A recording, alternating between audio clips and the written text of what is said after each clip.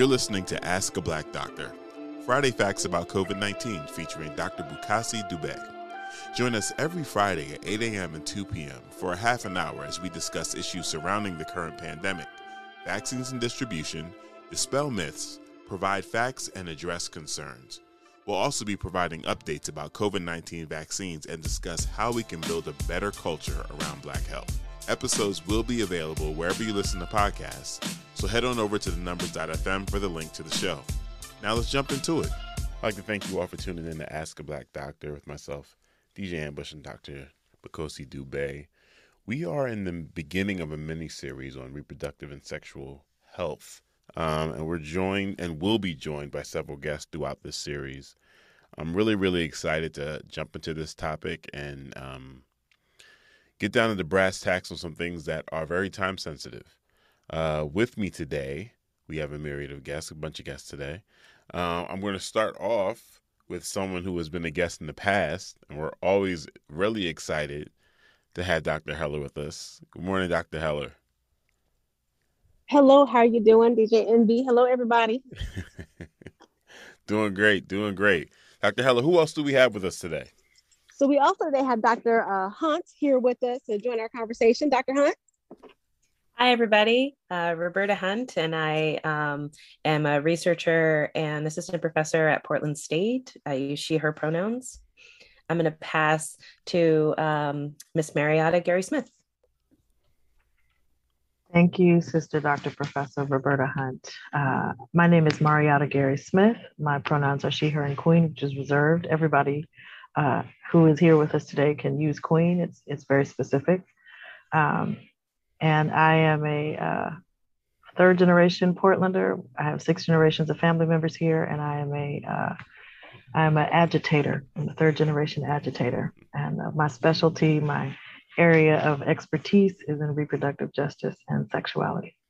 And I'm going to pass it over to Ngozi. Thank you, Mariotta. It's really good to be here. My name is Ngozi. I use she, they, and my name as pronouns. And I grew up in Portland and have worked in sexual and reproductive health for a while now, about 20 years. And yeah, really good to be here. Thank you all for joining us. So you know what? Let's just jump directly into it. Today is the 29th. I'm sorry. Something major just recently happened. Roe vs. Wade was overturned. Can we go around the room and everyone give some of their initial reactions? I feel like we kind of saw this on the horizon with that leak that happened about a month or two ago. It's even then, it didn't feel like, it felt like a real threat, but it just didn't feel, I didn't have the same reaction I did when it actually happened. Like, no, this really took place. If it's not too much, could you all speak to how you felt in that moment? So this is Dr. Heller, I'll start. So first I would like to say, I feel that we saw the writing on the wall way back when Bush nominated Clarence Thomas. Professor Anita Hill didn't tell no lies, and we know back there. We also know for the last 30 years, this has been a plan of the GOP. They have steadily, changed the game, changed the rules in regards to the Supreme Court, and played the game in such a way where people stop paying attention and have been stacking the court steadily. People always spoke of the Supreme Court, but the federal court, the federal bench itself has been stacked. So the writing was on the wall. And as soon as Kavanaugh got through, and then Amy Coney Barrett, I knew at that point the gig was up. It was just a matter of time before the cases made their way to the courts. So I wasn't upset when this happened on Friday because I knew it was coming. If anything, I'm more frustrated by the people who do have power, Caucasian people, deciding that they didn't need to do what they needed to do. And now they want us as Black and brown folks to come in and save the day. So we didn't make the mess. Y'all clean it up. I sparkle to what Sister Dr. Heller just shared. I think it's important to, at least for me in my context, I'm from a family of agitators, and I remember hearing my grandmother and my mother and my aunts talk about what they had to endure as femme-identifying people, as Black women in this city in particular. The family history in dealing with Planned Parenthood and other organizations like that. So I wasn't surprised. I think what I was more surprised at is the amazement of other people who thought that this wasn't going to happen. I think, as Sister Dr. Heller noted, the nominations of Kavanaugh and I'm going to say old girl because I can't remember her name. That's not to be disrespectful, but I think it fits, right? I think that was telling. And also because of the previous administration was very clear about stripping away a lot of the rights that folks had been advocating and fighting for so long. So I was sadly disappointed as someone who's grown up understanding that this particular right was available to me, and it's now not. And again, even in that, as a Black woman, as a Black femme, I'm also really clear that even if it was law, it didn't mean it was accessible to me, right? That there were other things that were preventing folks who look like me and other people, bodies with uteruses or other potentially pregnant folks, were not going to have access for a lot of other reasons outside of a law that said it was available or our legal right to seek it. So, and I agree again with Sister Dr. Heller, the desire to see who's going to clean this up is fascinating. So I'm fascinated watching it. Like I'm intrigued by seeing these Handmaid's Tale memes come up, right? And people are just, oh, where's the, I need to get my pussy hat. And it's like, no, it wasn't cute when you pulled it out, 3-4 years ago. And it's certainly not cute today, but, go off, like if that's what you want to do. So I wasn't surprised. It's a little bit scary because my mind goes to the worst case scenario. So I'm like, oh, y'all are trying to go all the way back to like the first colonial days. Like that's how my mind works. So it's a little scary. I'm trying not to be as cynical and depressing as I can be when I think about things like that. No, as far as cynicism is concerned, you're in a safe space. That's what I usually bring to the conversation. So anyone feel free. Did anyone else want to chime in? I think I very much share the cynicism around this, and it's an attack on bodily autonomy, and that there are dominoes behind that, and that we have a lot of fights ahead of us. I think the thing that to me is surprising, and I know I should not be surprised, is the way that protecting Black women has been used on the right as justification for taking our rights away. I think about the movement that said that abortion was Black genocide, and the Sister Song Collective, the women of color reproductive justice organization out of Georgia, and really like some of the leading grassroots thinking around sexual and reproductive justice. And they launched a Trust Black Women campaign against this idea of using abortion and as an attack on Black families, as an attack on Black women. And they, with their Trust Black Women campaign, it is more relevant today, than it was even when it was initially launched. But the right is always willing to use Black women and Black bodies to its white supremacist ends. I'm gonna be honest, I don't even know how to follow all of that, because again, surprise, it makes sense that a lot of us, especially if you're not a Black woman, it makes sense for the majority of us to be surprised, right? Because we are all experiencing different levels of privilege. Male privilege, if you're outside of our community altogether, whatever privilege your ethnicity gives you outside of being a Black woman. That's a very unique perspective to speak from. And to have seen the writing on the wall all this time and to carry on about your day, carry on about your life, exist in a degree of sanity where it's just like a very slow car crash. You're just sitting there watching it. And then here I am asking you, how did you feel in that moment? And still see all of you just like, yeah, we saw it coming. And now, yes, the entire world is reacting to this, and ultimately it will be hoisted upon the shoulders of Black women to try to solve this and fix this for everyone else while cosplaying is happening. It's, we got heavy early. Okay. All right. We are in Oregon, though, and from what I've been hearing from our legislators, I believe Washington and California as well, they're trying to form a pact where we won't have to worry about that, where people that live within our borders won't have to worry about that. Can anyone speak to any information they have on that and how this impacts or does not impact Oregon? Well, here's a good thing.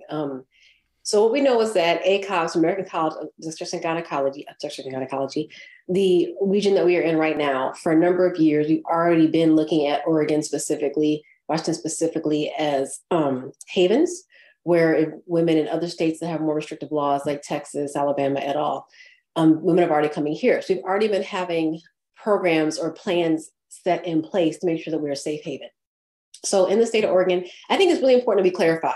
So the Supreme Court did not take away legalized abortion. That's not what they did. What they did was they threw the control back to the states so that states themselves can decide individually how they're going to handle or manage the question of abortion. So the way that the majority of states have handled it is they've gone back to laws they had before, some which were very restrictive, where if you're, the heartbeat laws, if there's a heartbeat, you can't do anything about it, or if you're past 6 weeks, blah, blah, blah. That does not mean abortion is gone. That just means that people do not have safe access to abortions in those states, which of course means women are going to die. That's different so much in places like Oregon, California, Washington, the 11 other states that have maintained safe access to abortion, where women have access.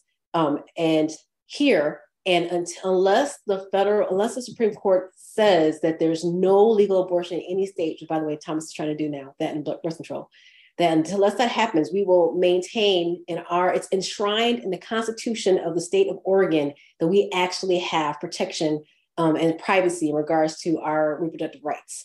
I don't think it's enshrined in the Constitution of California, but they have laws where it's safe there. So we still have safe access here.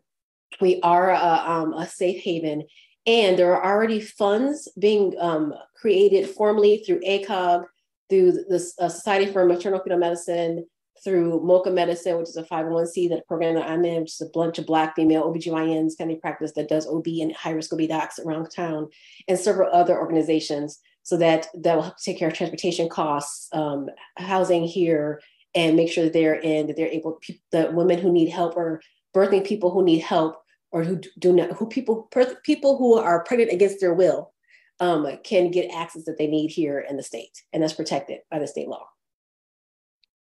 Yeah, and that in 2017, the Reproductive Health Equity Act was passed.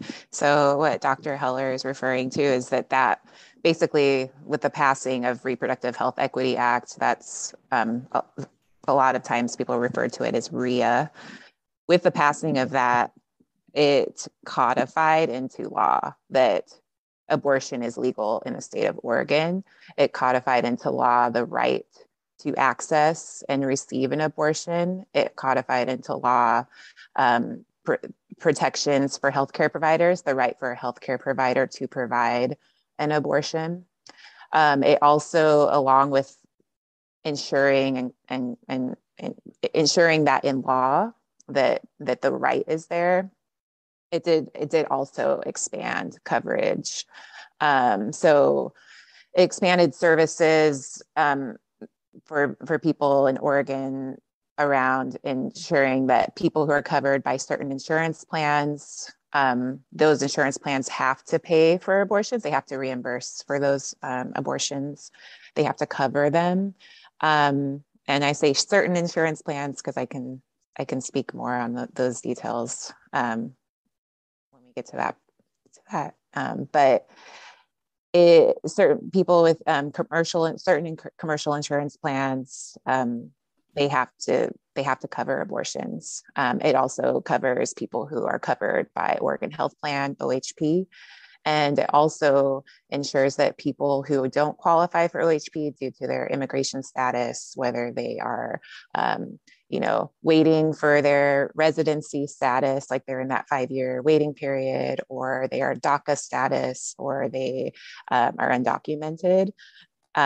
People who don't qualify for OHP due to their immigration status will still be covered through Oregon Health Authority's reproductive health program. So they will reimburse providers for providing abortions for folks who are falling through the cracks due to their immigration status. And there's in regard to whether somebody lives in Oregon or not. So if somebody, there's no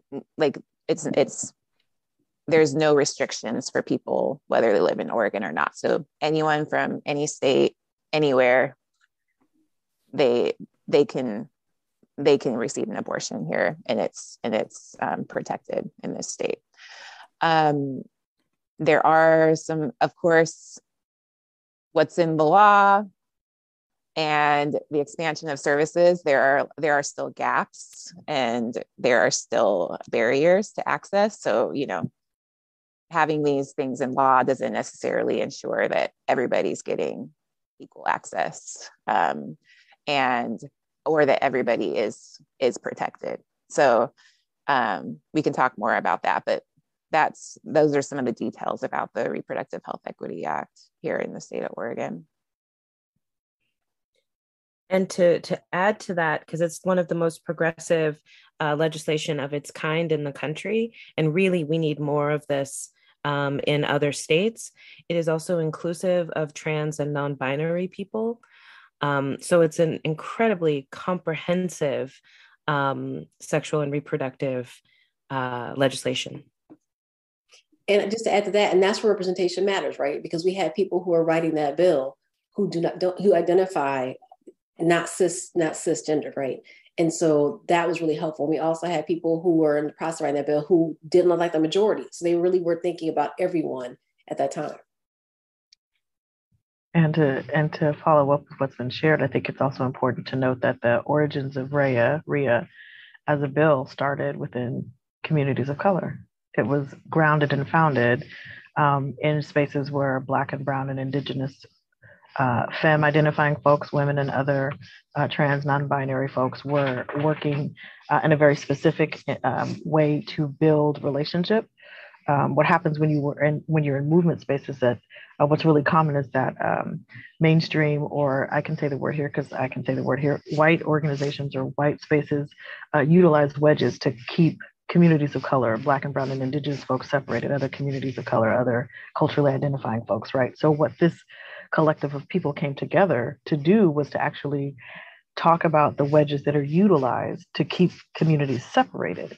And what did it mean to be in solidarity and accompliceship, right? And allyship. I don't use the word ally because for some reason I don't like it. Accompliceship to me means that you are willing to sacrifice and give something up.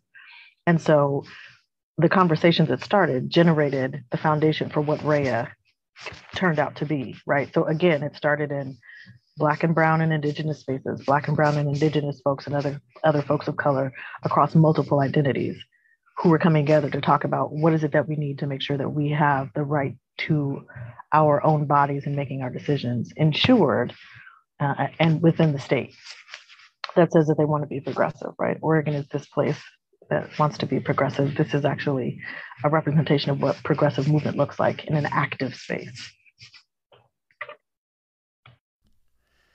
Dr. Heller, you mentioned something a little bit earlier. The word privacy popped up for me. I believe it was a month or so ago when we first started having this conversation. I saw something about the importance of data and how that plays a part in tracking women's movements, especially around the pregnancy.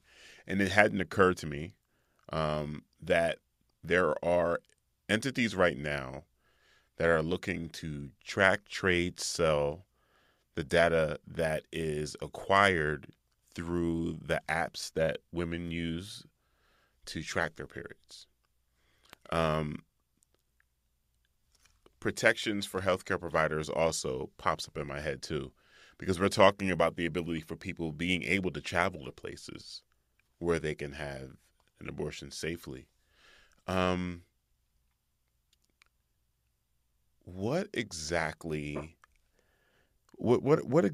are we talking about here when we're talking about, okay, Oregon's a safe haven, but if you're coming from a state where they have these, for lack of a better phrase, bounty hunter laws in place now, where any citizen can file a lawsuit or report on someone that they think was pregnant, like how does that work out? How does that work out exactly?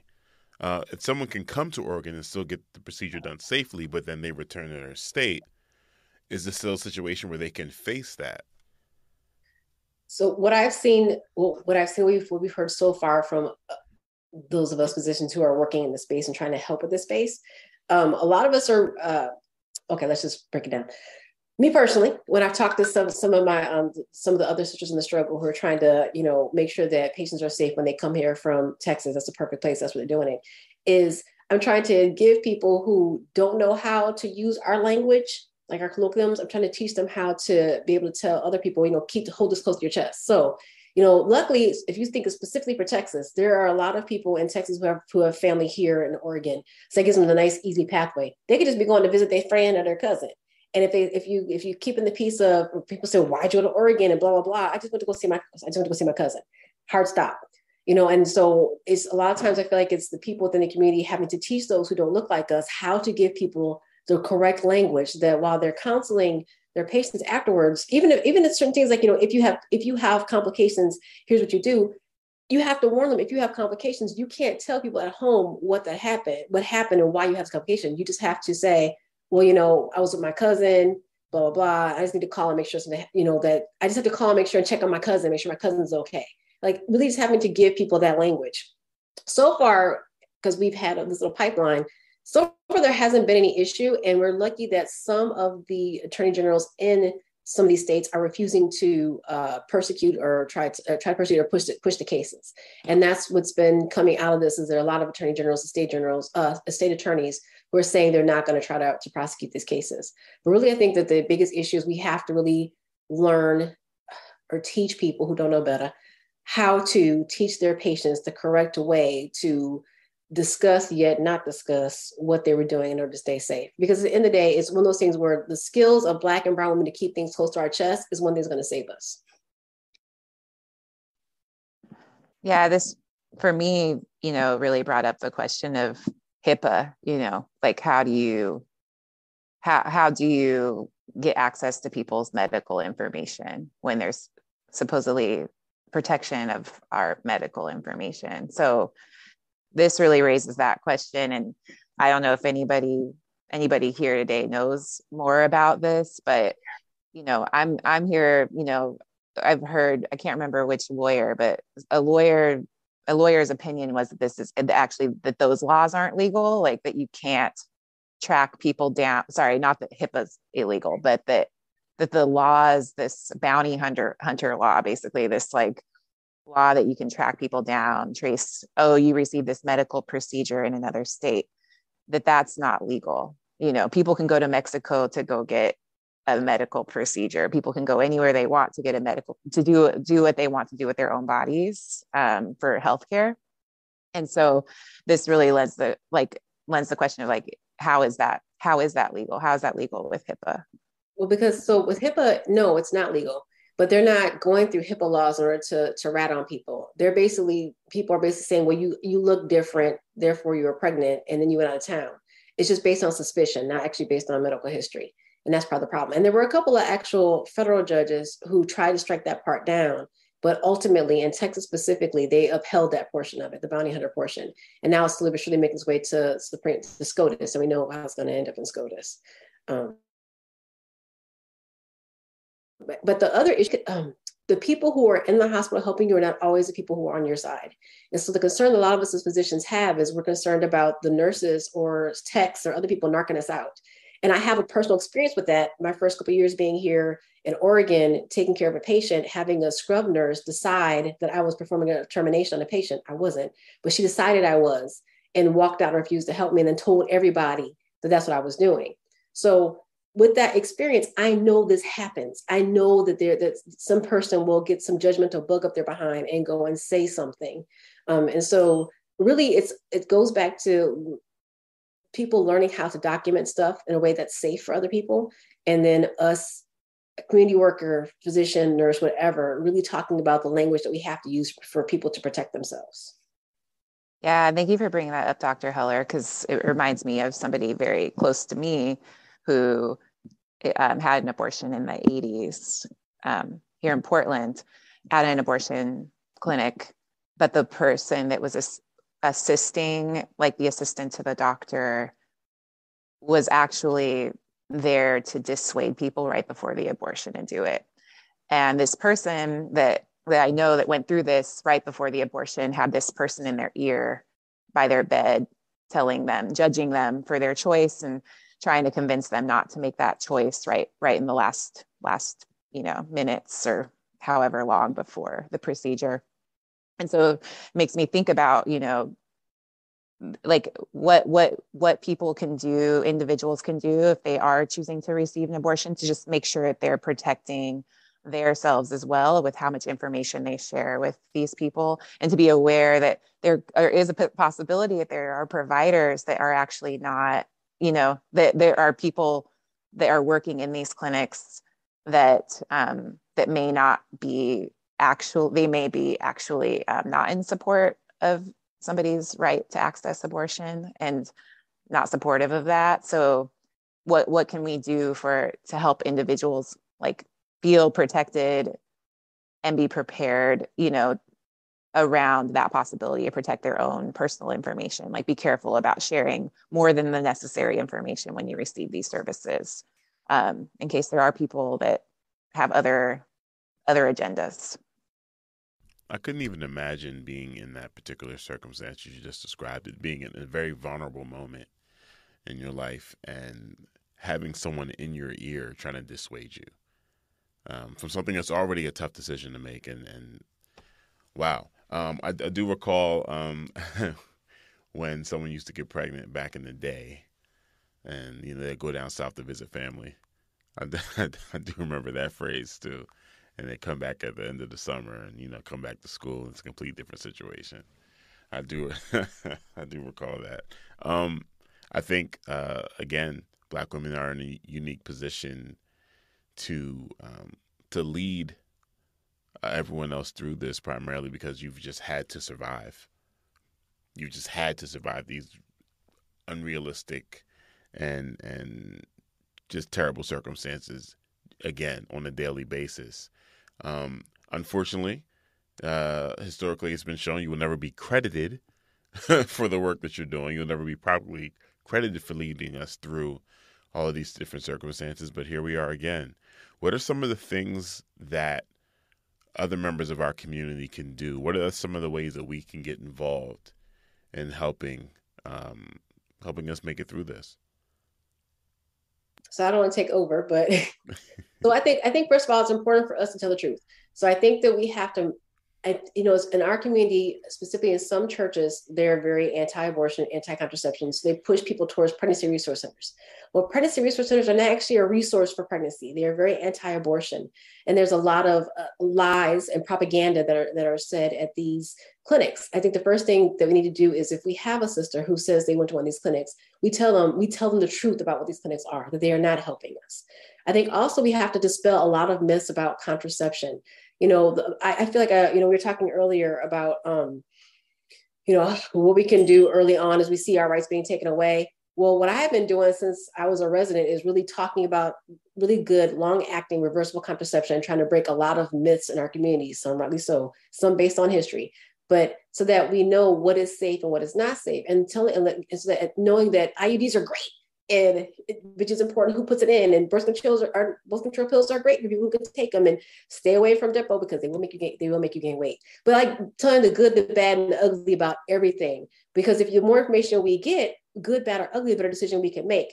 But the problem that I see is that a lot of times as Black women, we are not educated to the same degree about what all of our choices are, contraception wise, doing the rhythm method, which does work for some people, doing pull-out method for some people. We have to be really honest and really work towards, since most of us, this is our community. So we know what our myths are. We know what our misconceptions are. We have to do a better job of talking to that. And I think it's really important that we make sure that we talk to the partner. A lot of Black men in this community still have a lot of misconceptions, misunderstandings, just flat out lack of knowledge regarding contraception, what pregnancy is, the fact that every single time a woman gets pregnant, she has a 50-50 chance of getting out of it alive. It's really not that much better than it was 100 years ago, when you think about it, especially for those of us of color.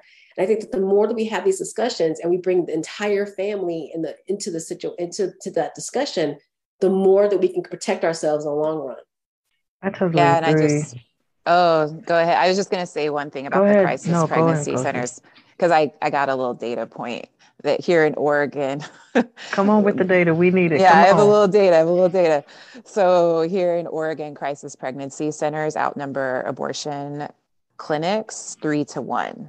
So there are 38 crisis pregnancy centers. And I don't know how many abortion clinics, but abortion clinics only exist in 8 counties in Oregon. There are no abortion providers east of Bend, and only one abortion provider in Bend, and then everything else is along the I-5 corridor. So most of the geographic region of Oregon doesn't really have geographic access, but they do have geographic access to crisis pregnancy centers, which, like I said, on average, they outnumber abortion clinics 3-1 in this state. I think that's a helpful point, both that Dr. Heller and Ngozi raised. And I think a part of a connection to that could be that, I'm a community-based. I started my local career in terms of my work. I'm a community-grounded, community-based sexuality educator, right? So part of my work was making sure that I was in my community, talking to my folks, my community members. I was in spiritual centers and houses of faith. When they would let me in, sometimes I was told I couldn't be in there. I was called a harlot, and people were like, if your grandmama heard you, and I would be like, you must not have known her because she would have said something about what you just said. We had to go through that. But I think it's important to note that we also need to be clear about how we're getting this information and who is sharing it with us, right? I pride myself on being able to provide accurate information, medically accurate, up to date, and also culturally honoring and reflective information about how we're going to have the conversations about sex, how we're going to have the conversations about negotiation and communication, how we're going to have the conversation about body autonomy and respect, how we're going to have the conversation about what you do when you don't like. All of these things are part of reproductive justice, right? Learning how to navigate and negotiate and having these conversations, making sure that people, I feel you, Dr. Heller, oh my goodness, how to have these conversations about what we're going to do in shared space with each other, right? Because having access to abortion care is one small piece of the whole of reproductive health services and reproductive rights. So it's important to talk about this because it's a necessary discussion. And at the same time, it's a discussion we need to have about how we're going to be in relationship with each other, right? What does that mean? If we need support, that means that someone may need to drive us, that someone needs to be present for the aftercare process, that someone needs to be present to sit with us in the rooms, wherever we're going, that someone needs to be able to walk with us and be protection, because there are going to be fools out here who are going to try to put their hands on people. So it's like there are different ways that we can engage in conversation about what does it look like to show up and be present, and to also be quiet in the moments of making these decisions and then moving forward in the process, because there are multiple steps in this process. So even if you don't necessarily agree with the decision that a person makes, if they've asked you for support and you've committed to it, show up and be quiet and support the person through the process, right? Because it's not the decision that you've made. You're honoring the decision that the person has made about what's necessary for them. So I feel like those are also components of the conversation that are necessary. I think also in support of that, the bulk of people who have abortions may have children already, and may go on to have children, and so they're making the decision that is best for them in that moment because they know what it is to live that life. And like I remember listening to a doctor say to a group that there is no you don't need to justify why you need an abortion. If you need an abortion, you need an abortion. Um, and I think when we bodily autonomy, as much as in the US we talk about our individuality uh, around sex and sexuality, we want to control people, and when we control people, we want to control populations. And so for every time that Black people and people of color say, this is how I want to live my life, that is a democratic value, right? And so You said controlling populations. I am old enough to remember the conspiracy theories we dealt with pre-2000, where they talked about population control and they're trying to control us and all that good stuff. I think back then it was flipped, that they were trying to lower the population, not understanding a relationship with capitalism needs to increase the population and how this plays a factor. I saw something, I think it was late last week or earlier this week, a Utah Republican talking about women need to control their semen intake. And how does it feel, having done the work that you've done, and then you have people in leadership that are completely divorced from science and reality, that are leading their constituents down the road to just peril? I mean, how does that? How frustrating is that to know that you're actually out here trying to get the work done, save people's lives, and then people in leadership, in actual leadership, that citizens should be counting on to help them, are saying things like this? white supremacist, capitalist, heteropatriarchy. That's what that is. Absolutely. Because the issue is not about Black bodies. They could care less if we die. The issue is the browning of America. They want more white lives. And that woman said it with Trump. She said, thank you, President Trump, for saving white lives. She said the quiet part out loud. This has got nothing to do with us. It's extremely frustrating, more so frustrating because the people who are in power are put there in power because people who don't look like me was worried that people who look like me were getting on par with them. So they screwed themselves trying to screw us, which is typical for this country. And I would just like to say and put this out that I know every single lady can agree. I can orgasm all day long and I'm not getting pregnant. It's not my fault. It's the irresponsible ejaculation. That's why people get pregnant. So if they really want to control pregnancy, control the irresponsible ejaculation. Leave us alone. And on that part, let me just say, they can continue to say stuff like that. That's not who I'm working in service to or for. So like, I am not remotely moved. Like, I think it's problematic that they're making statements like that because that's an ignorant thing to say. Just period. It's just ignorant and stupid to me. And I don't know this person, and they might be really nice, but I'm not invested in it either, right? And there's nothing about what I'm trying to do that is going to be remotely impacted by ignorant people making ignorant statements like that.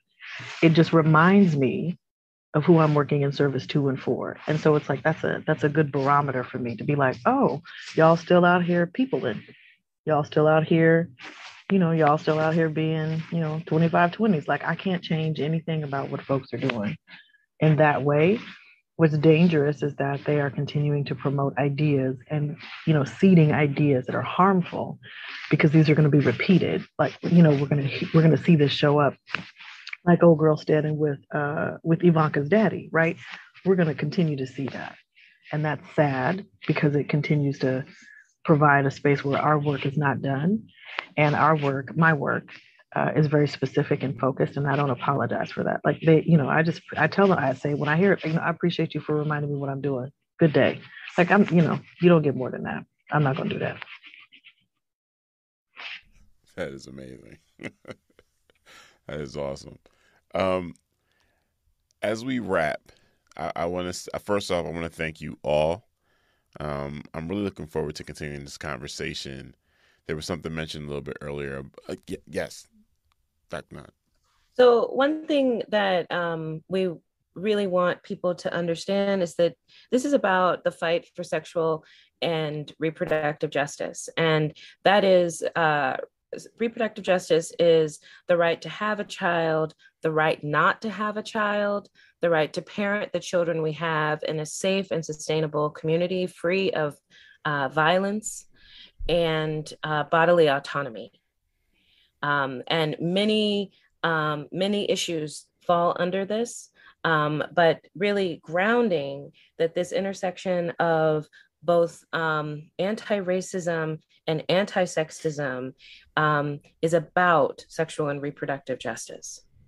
Yeah, thanks for sharing that, Dr. Hunt. And also, I just want to, state that here in Oregon, when we think about moving forward, Reproductive Health Equity Act does cover a lot of us, but there are still gaps. And, people with certain types of insurance plans are not guaranteed for it to be covered.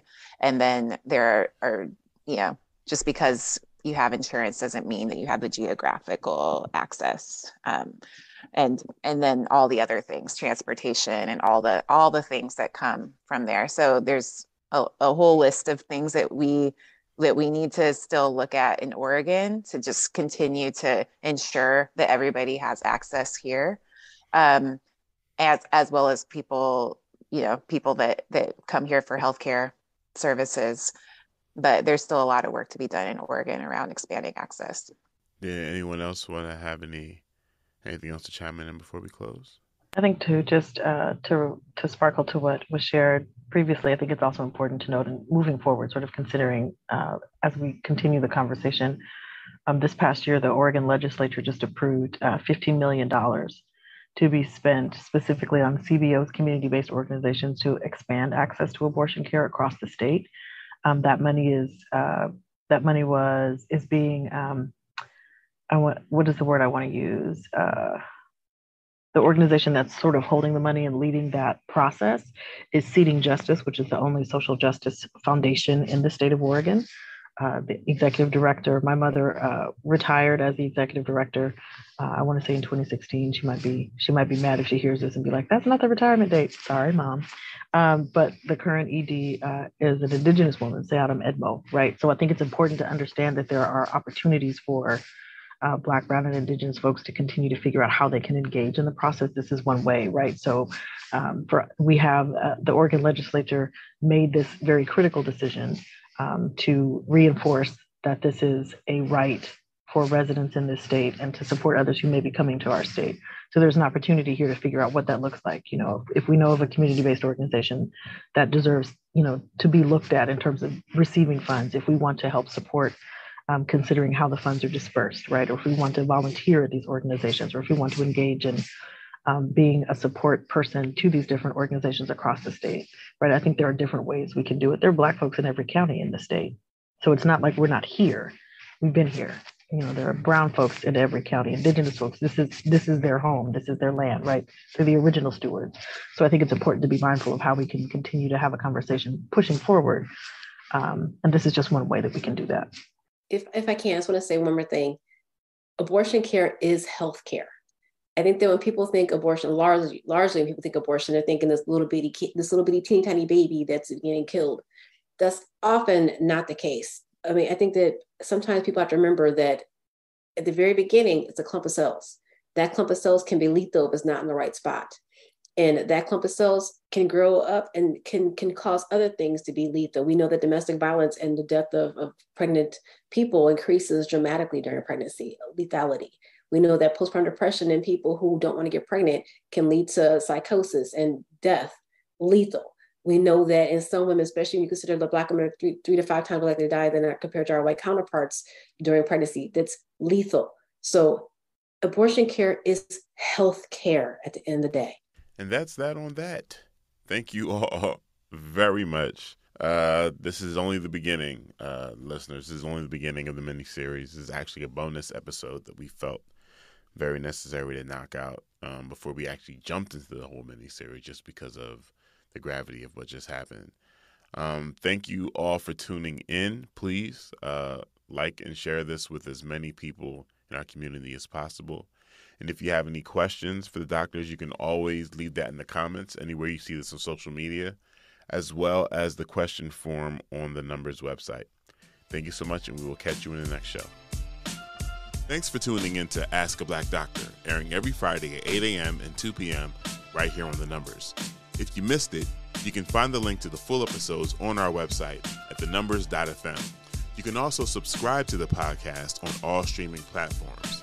Be sure to rate and leave a comment. If you have questions you'd like answered on future episodes, you can submit them through our website or the link in our bio on Instagram and Twitter.